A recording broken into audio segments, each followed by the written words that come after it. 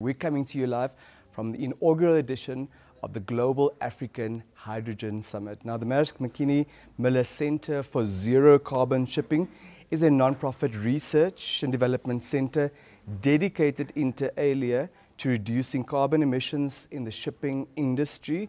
Maritime transport accounts for about 2 to 3% of global greenhouse gas emissions, and it plays a significant role in global trade, but also presents challenges for global action. Joining us this morning to talk to us about zero carbon shipping is the head of programs at the Mærsk Mc-Kinney Møller Center for Zero Carbon Shipping, Mr. Johan Svendsen. Good morning, sir, and welcome to Good Morning Namibia. Good morning.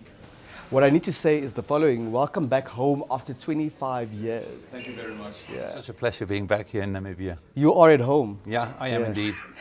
So what on earth were you doing in Namibia 25 years ago, number one? Number two, very importantly, why did it take the long lost son such a long time to come back home?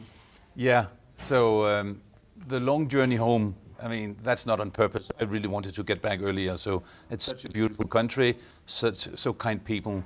So as you rightly said, I was here 25 years ago during my PhD. I worked in the Skeleton Coast, the desert, for 3 months, living in the desert, looking at the aeolian fields and the rivers, finding out how they interacted with each other. So so that was the young Johan Svendsen there. Now I'm back here, and it's a pleasure to be back in this beautiful country with the very kind people. What impact would you say that had on your life and your life's journey?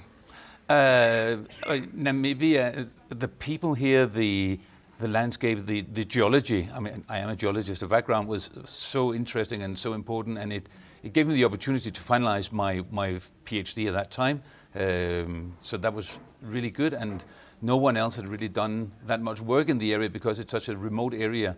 So obviously, virtually anything you did here was new, was research, was science. So I wouldn't say it was easy, but it was at least easier to do your field work here because no one knew about the area. So so that was a pleasure working in this area. Absolutely groundbreaking, no pun intended. Exactly. Yeah. So what brings you to the inaugural edition of the Global African Hydrogen Summit? So as you said in the beginning, our center works for a decarbonization of the maritime industry. So that's all we do, and we're an in-kind operator in many projects. So we in all the projects that we're working in. And Namibia clearly has, together with some of the other countries in this region, a strong option for producing hydrogen at a low cost, the green hydrogen.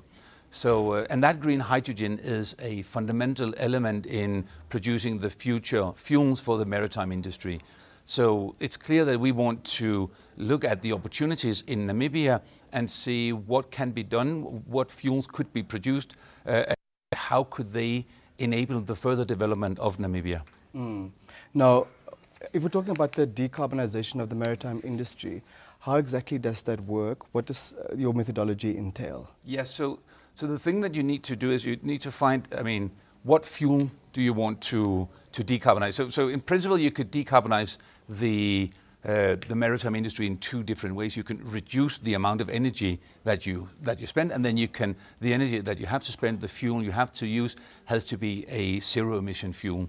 So first of all, we work on reducing the emissions, but then we also work on looking at these new fuels. And some fuels work good for some vessel segments, others for other segments. So for example, a fuel like methanol is very obvious to use for passenger transport, whereas a fuel like ammonia will be more within the container industry, within the dry bulk industry.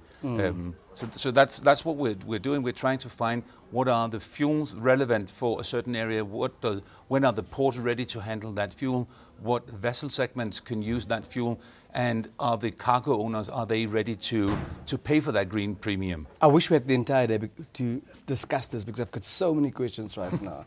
First things first, notwithstanding the fact that the maritime industry contributes a relatively low percentage to the gas emissions, we all have a responsibility, number one. Number two, we also know that it's a significant mode of transport. It is. And ultimately, it's one thing for Namibia to produce hydrogen in a green manner, but we also need to transport the hydrogen in a green manner. Yeah. what role do you play in that regard? Yeah, that's right, Denmark. And I think an important thing to remember here is the term we use as a fair fraction. So when you produce green hydrogen, some of that can be exported and used for transport away, but a certain percentage should also be used within the country itself, enabling the development of Namibia. So we heard before by Johannes how green hydrogen is being used to make zero-emission iron. What we would then look at would be how do we get that iron produced by Johannes and the likes in Namibia, when that goes to either Lüderitz or Walvis Bay, how do we transport that in a zero-emission way to the endpoint where the iron is to be used? So that's really our goal, is to pick up the good work by Johannes, where he has produced the low-emission iron. We then want to see how can we help the right people getting together so that it can also be transported in a CO2-neutral way. Because, I mean, that is what is required. It doesn't help that the iron is produced in a CO2-neutral way and then it has a lot of CO2 emission when it's being shipped further. And that's counterproductive and counterintuitive. And I know Johannes Michel said that he doesn't want to speak too much chemistry, and neither do I. I'm certainly not qualified to do so. But the acting director of the Namibia Green Hydrogen Research Institute, housed at the University of Namibia, Dr. Zivaye Shigovare, always says that hydrogen does not have a color. And he says that particularly to us lay people, hydrogen is colorless. It's the manner in which the hydrogen is produced that determines its color. And green ultimately is the way to go. As far as the summit is concerned, hosted for the first time in Namibia, what role should it play in the way forward, also as far as the maritime industry is concerned? So there's no doubt that the entire continent sits with an enormous potential of producing energy. We just have, and that can be used both for the activities within the countries themselves, like the iron or other mining industries, and also for the maritime industry. So the African continent is a powerhouse that, with the right development, could provide a lot of energy for the rest of the world. It's just very important that we do that in just an equitable way, that we do not just take the or convert it to ammonia and then just transport all out of the continent. We need to make it done in a fair way. But there's no doubt that Africa as a continent could provide all the fuel needed in the world decades from now, but with the right development, that could be the case for Africa. And that's where such a conference like this is so important, that we start this process, that we start finding these projects that would be the flagship projects of pointing forward, of saying what can be done in the future, how could this be developed in Africa. So that's why this conference is so paramount, to have this and to kick off a lot of these good ideas. Thank you so much for your time. Thank you for home once again.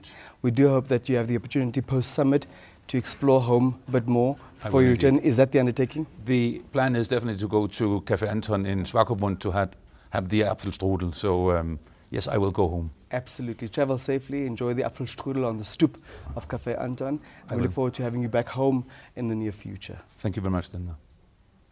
There with Mr. Johan Svendsen. He is the head of programs, Catalyze Ecosystem Transition at Mærsk Mc-Kinney Møller Center for Zero Carbon Shipping, talking to us about decarbonizing the maritime industry. We'll be back with more engagement.